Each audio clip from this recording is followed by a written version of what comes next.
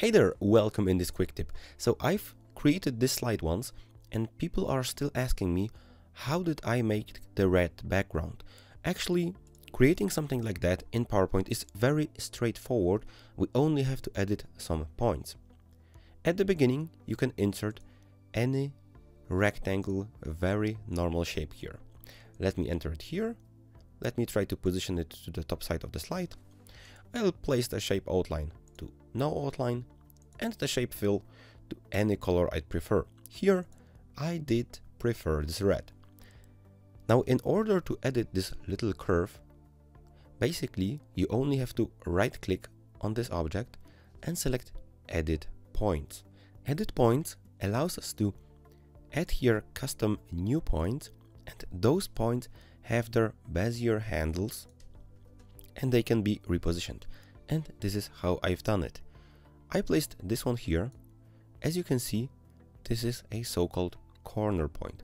You can right click, you can select smooth, straight and corner point. The corner point is here, okay? I just need to make sure that this point in the middle is either smooth or straight. Let me make it smooth. Okay, we have something like that. And what did I create? I created something like that just to create a curve. Now you need to tinker with both Bezier handles, the left side and the right side. You can create something really fluent like that. Maybe I had the curve here a bit stronger. It's important where do you place this Bezier handle. I'll place it closer, okay? And here on out, I can maybe add another point. This will mess up the entire design a little bit, but you know, this is PowerPoint. This just happens. I can make the corner point like this point like that, and messing with those 2 points and their Bezier handles will allow me to achieve such a result. Now the slide would be perfectly prepared. Now this roundness here isn't as attractive as it should be. Maybe I should adjust this a little bit. Okay, maybe making it closer. Okay, now it's a bit better shaped. Now in a few minutes, in a few mouse clicks, you get this beautiful background which you can use any way you like. And this is also a great setup, by the way, for creating templates. Now look at that. You have a slide like that. You just shift click, you rotate this, boom, you have another slide template. And you can do this how many times you want. You can just reposition that, boom, and another really very slick design.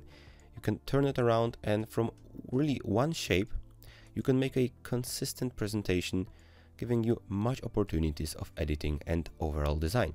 In case you need any adjustment, just right click, edit those points, maybe make them like this, like this, like this, and you have now something really different, but the slide is perfectly intact with the previous slides. So you can stay consistent that way and create very nice design. I hope this is very useful to you. Thank you very much for listening, and I'll see you in other tutorials like that. Will I?